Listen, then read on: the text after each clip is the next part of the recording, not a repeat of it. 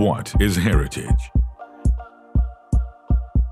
To us, it could mean the world's largest collection of Datsuns and Nissans at our Nissan Heritage Museum in Yokohama, a building filled with saloons and coupes and trucks of every description, concept cars, race cars.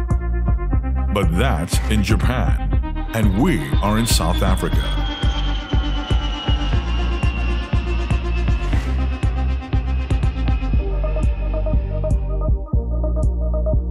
But all is not lost, because in the middle of our own country is a town called Bothaville. That's 13,686 kilometers from Zama. And it's here that you'll find Freek de Kock's array of Datsuns and Nissans.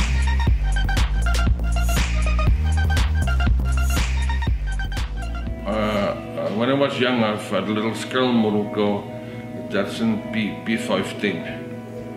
And that was late 60s, early 70s. The cars was also winning a lot of rallies. Those days the P510 were a very popular car.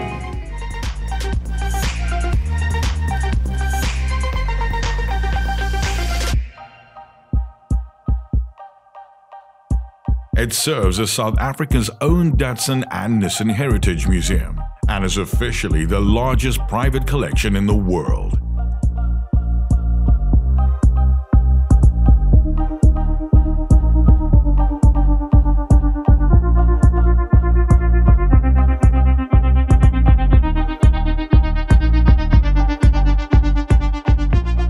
Everything from GT-Rs to Sylvias, Cedrics to Laurels, badges marked Z and Triple S. They're all here.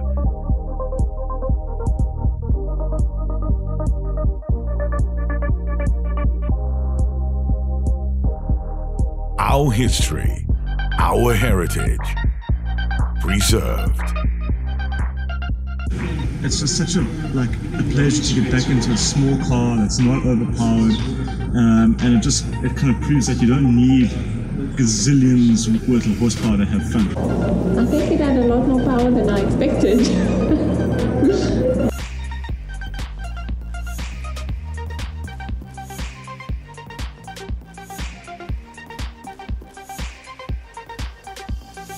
We get so used to driving these new modern hot hatches with, performance and launch control and power steering and DSG gearboxes and that little thing was it's a rear-wheel drive.